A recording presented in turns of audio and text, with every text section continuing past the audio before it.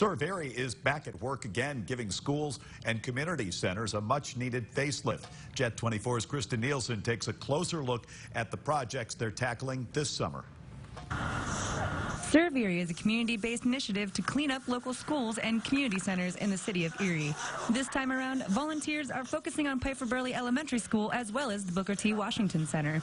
Lisa Holman is leading this project. Some of the work being done at Piper Burley? We're going to be refreshing the classrooms with cleaning and painting. We're doing some refurbishing and some building of shelving and closet space for the teachers and the students.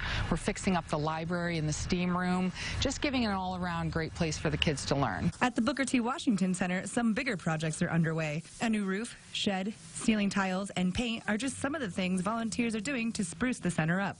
Between the WIC office, the summer programs, college classes, just training, drug and alcohol programs. This is the heart of the community. The Booker T. Washington Center has been serving the community for nearly a century, and with this project, hundreds of volunteers are getting a chance to give back. We've been around a very long time providing services to this community and services to those who are less fortunate.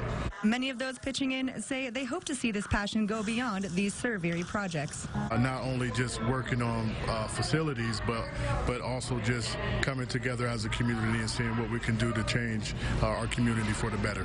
The work at these two buildings will continue through Saturday. Anyone who wants to help lend a hand can show up at either location for one of the two shifts.